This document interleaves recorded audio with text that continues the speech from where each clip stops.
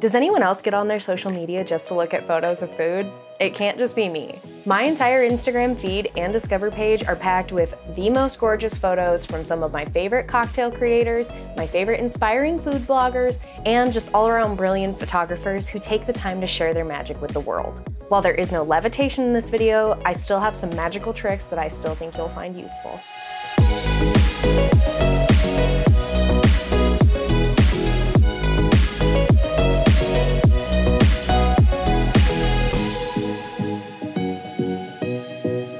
Hey guys, Tanya of Replica Surfaces here. I cannot begin to tell you how much I love scrolling through the tagged photos of replica surfaces on Instagram. I know I've already said this, but it's because there are so many gorgeous creations there.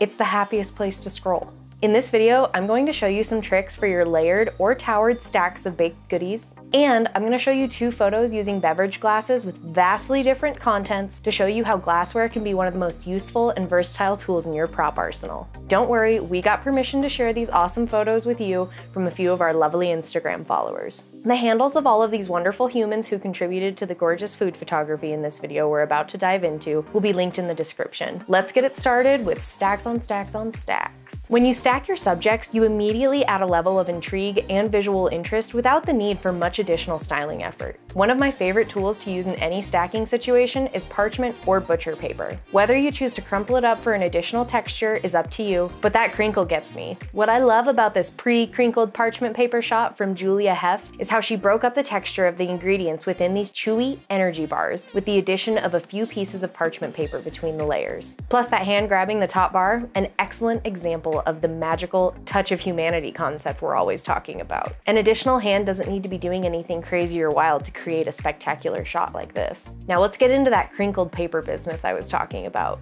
but with one of my favorite styling props and styling techniques all tied up neatly into this little cookie gift. I want you to check out this stunning shot of these delightful chocolate chip shortbread cookies from Hungry Little Asian Girl, sitting neatly atop a perfectly crinkled piece of parchment. All right, have you figured out what my favorite prop is in this scene? If you said pine cones, you were right. Little pine cones like these and pine branches are some of my favorite props for anything I need to photograph that is looking for a woodlands or mountain type of vibe. But since I live 5,000 feet above sea level, mountain-esque vibes are very prominent around me and in the photos that I take, especially considering the weathered wood surface is one of my all-time favorite surfaces. If you're on the beach or somewhere maybe not mountainous, I can totally understand pine cones not being your cup of tea or whatever we drink when we are seaside. For me, it's a daiquiri or a limeade. But for my beach-loving peeps, you could consider other options like seashells, ropes, fishing net, and more. Let's switch gears and talk more props and muffins, but before we do that,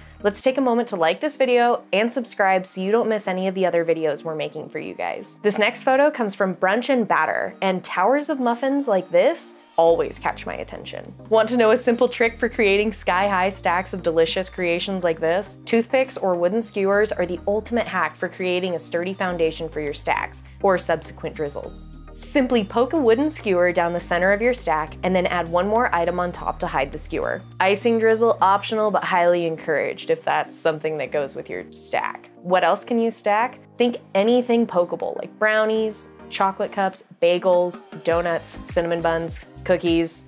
You get the idea. Highly recommend bagels. I also love the addition of the silver potato grater below the stack of muffins. I also have one of these handy props. It's one of the most awesome additions to any prop collection. These little guys look great when shot overhead too, whether you're shooting cookies on top of it or some cupcakes. While we're on the subject of using props for things they may not usually be intended for, like a potato or cheese grater to accent dessert, check out this awesome affogato photo in these coupe glasses from Life's Personal Chef. There are quite a few things I absolutely love about this photo, but the first is the use of the coupe glasses for something that is completely out of the ordinary. If you guys know me and my background, out of the ordinary is one of my favorites. Ice cream and coffee in bowls look great, but with the clear stemware, you're able to capture a fascinating layer story within the glass in the melty ice cream and the hot espresso that looks totally different than something you would shoot from overhead or at 45 degrees. I just love the pairing of the rich chocolate with the sweet yellow tones of the napkin that complement the changing color of the melty ice cream. Can anyone else tell that I'm ready for summertime and all the wonderful things that come along with it? It's been a long winter. I'm thinking about ice cream, fresh fruit,